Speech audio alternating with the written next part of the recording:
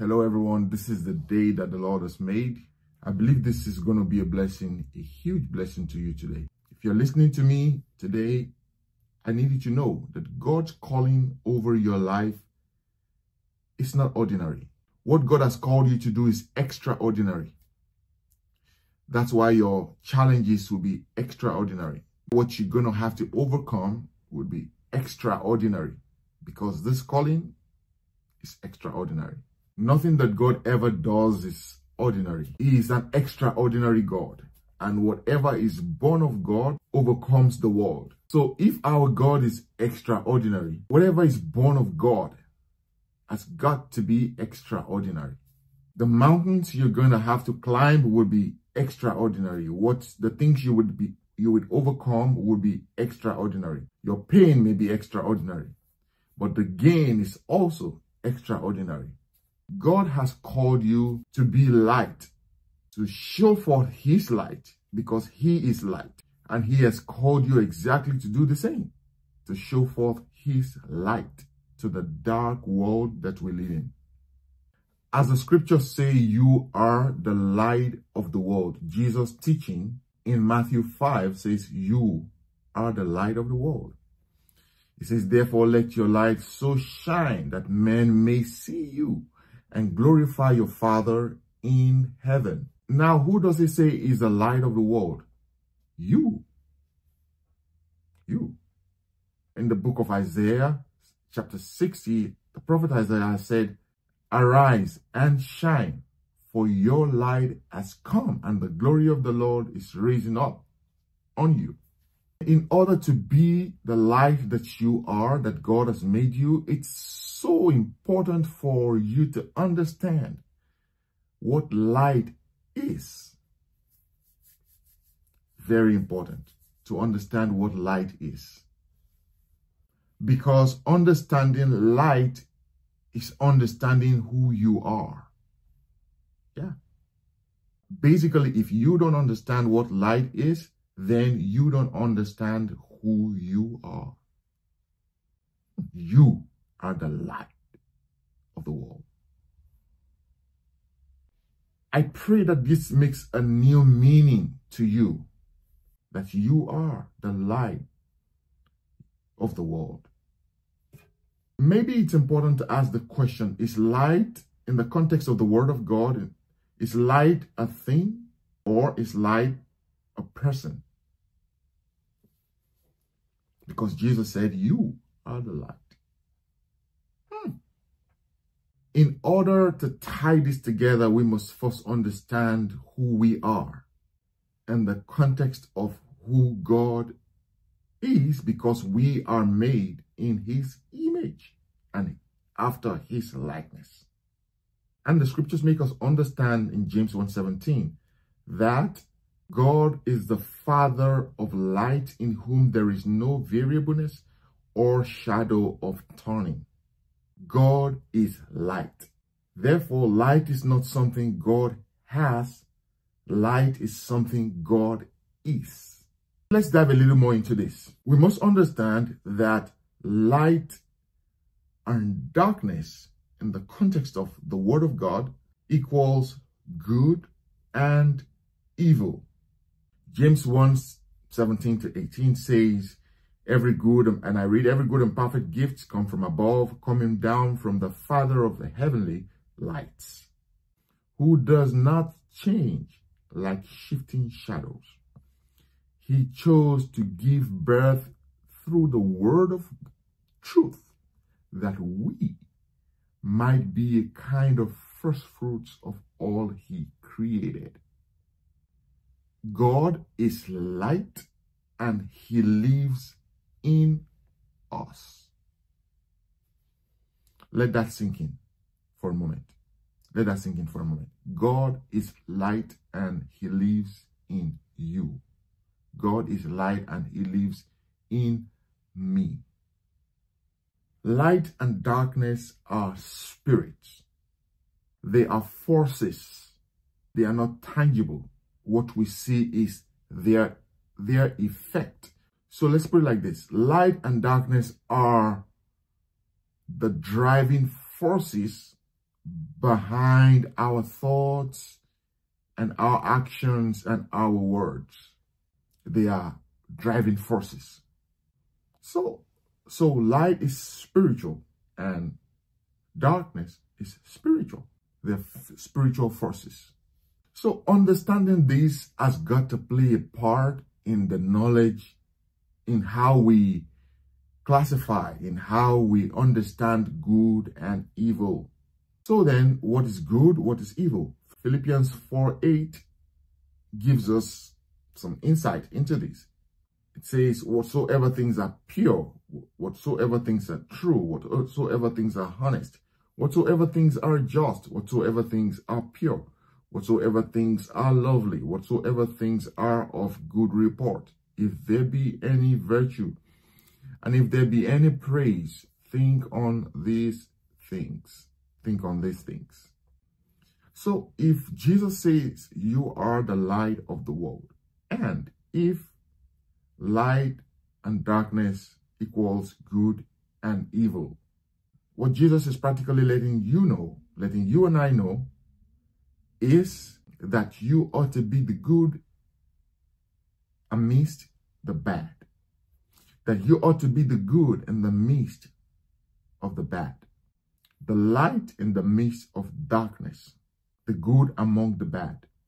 We live in a dark world. That needs no further saying. That's apparent. God wants us to be the good thing living among the bad things that won't let the bad things change who we are.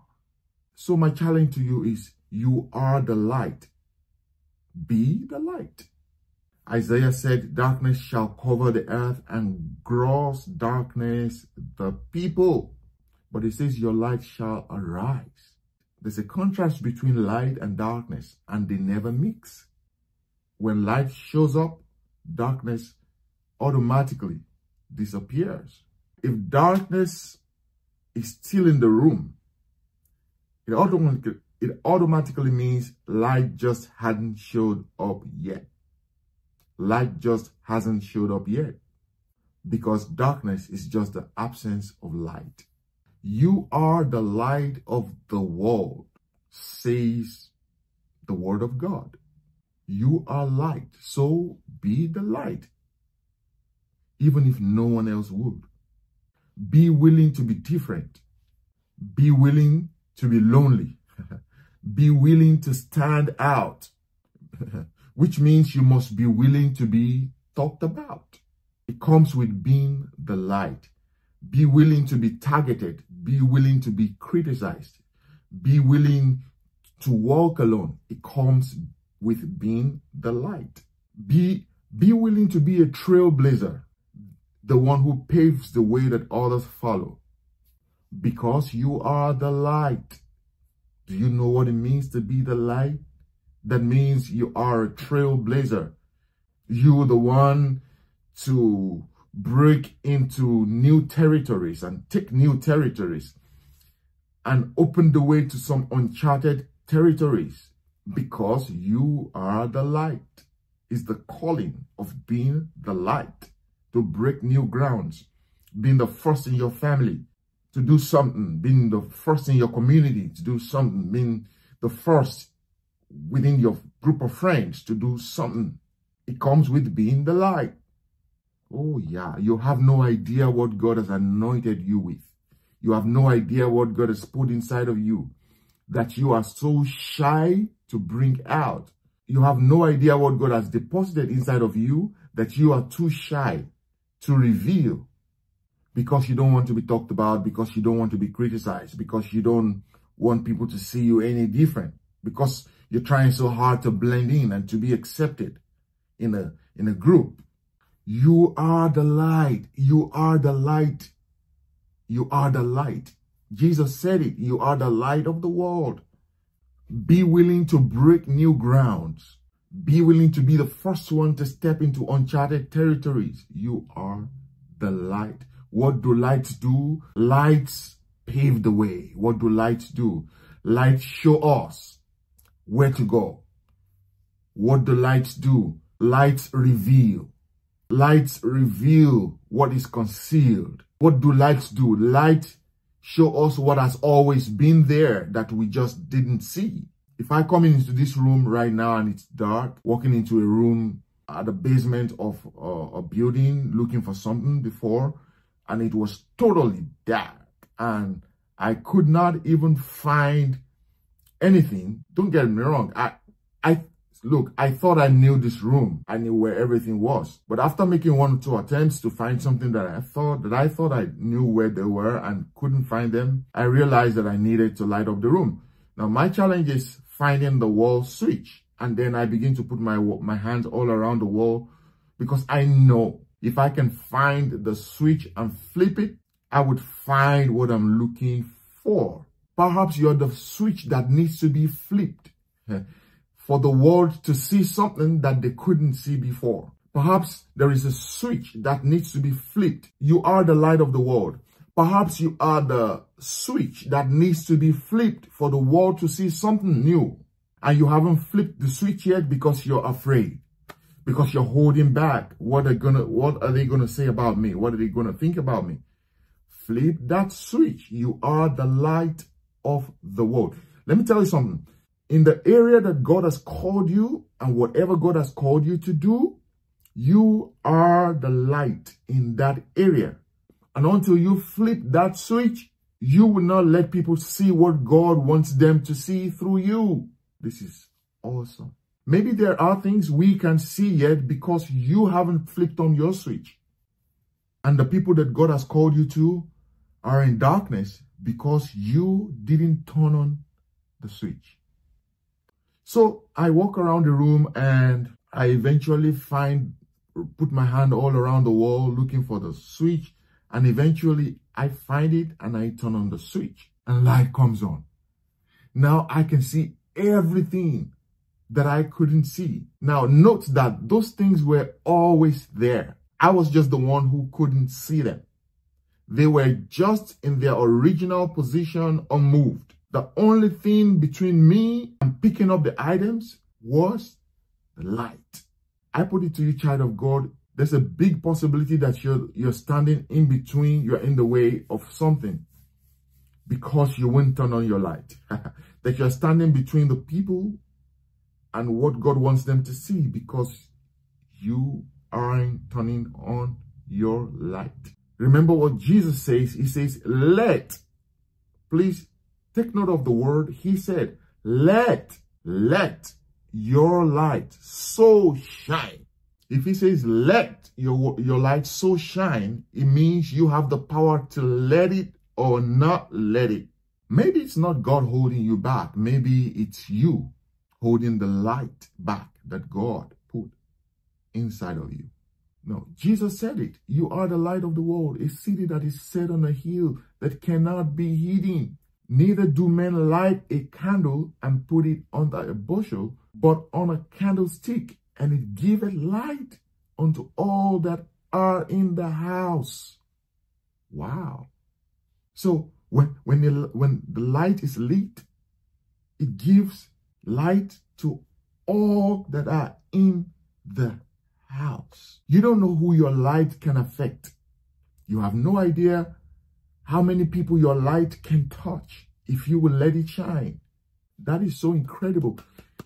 You have no idea the impact that a testimony you share can affect someone's life, can inspire somebody. Sharing your pain, what you went through, and how God brought you through it, can change someone's life, can inspire somebody, can give somebody hope. You have no idea the glory that your story has inside of it if you would share it. Jesus said it again. Who lights a candle and put it under a bushel, but on a candlestick, so that it giveth light unto all that are in the house. Let your light so shine. Let it shine. Stop holding back the light because we need it. You rob God of the glory that he deserves when you don't let your light shine. As you work on that job, let it shine. As you step in that classroom, let it shine. In your neighborhood, let it shine. Stand for the truth. Stand up for what's right. Whatsoever things are true, whatsoever things are honest, whatsoever things are just, whatsoever things are pure, whatsoever things are lovely, whatsoever things are of good report, whatsoever things are praiseworthy, if there be any virtue, think on these things. Let me just close by saying this. Being light or darkness all bothers on what you stand for, what you represent, wherever you are. What are you representing? Are you representing light or are you representing darkness? Who are you as a whole? What do you stand for? Authentic or counterfeit? Light or darkness? Right or wrong? Truth or lie? Justice or inequality? What do you stand for? In the motives of your heart, are you inspired by good or evil? Light or darkness? Or do you even ask yourself sometimes the honest question, this thing that I'm about to do, what does it inspire? You know, he is the light and we are the reflectors of his light. I looked it up. What do reflectors do? And it's right here. I wrote it down. Reflectors bounce light off of their surface, redirecting it in a specific direction. They are commonly used to increase the brightness or focus of light in a particular area. So God is the light living in us, and we are the reflectors of this light. So what are you reflecting? Are you reflecting the light? He lives in us, flowing through us, working through us. And my question is this: are you transparent enough for this light to flow and shine through you? Are you transparent enough for this light that you carry on the inside of you? If he's the light and he lives in us, but we're not transparent, how can the world see his light in us or through us? Because light that's covered, that's hidden, cannot be seen. Light that is concealed by a non-transparent material profits nothing. So transparency is one of the characteristics of light. Don't tell me you're light and you're not transparent. Even when you do good things, do you do good with an evil motive? Do you do good with an evil motive, or you do good with a good motive? Or do you even do any good at all? Or you just do evil and you call it good? Because there are people who do evil and call it good. Your kindness is nothing when your motive is not right. A good thing done with bad intention is a bad thing. When you do a good thing with a bad intention, then it's a bad thing. Are you in touch with your motives? No matter what, consciously or unconsciously, you are representing light or darkness, good or evil, with everything you say, think, or do. Matthew 5:16 again says, "Let your light so shine before men, that they may see your good works and glorify your Father which is in heaven." So let's pray. Father, in the name of Jesus, I thank you for today. I thank you for what you've done, ministering, teaching us, showing us your lights today. I pray for everyone under the sound of my voice. Lord, let them have the boldness, the spirit of boldness and confidence to stand up for what's right, to be the light that you've called them to be your true representatives, to be your true ambassadors, to stand and represent you and be reflectors of your light that is in them. Help us to flip that switch, to stand up and walk with you, because in you we live, move, and have our being. I ask for grace to do that which is right, to make the right decisions, and to be bold, for your spirit lives inside of us. For you have not given us the spirit of fear, but out of love and power and of a sound mind. We receive that, walk in it, in the name of the Father, and of the Son, and of the Holy Spirit. Thank you, Jesus. Blessed be your name. in Jesus' name. God bless you.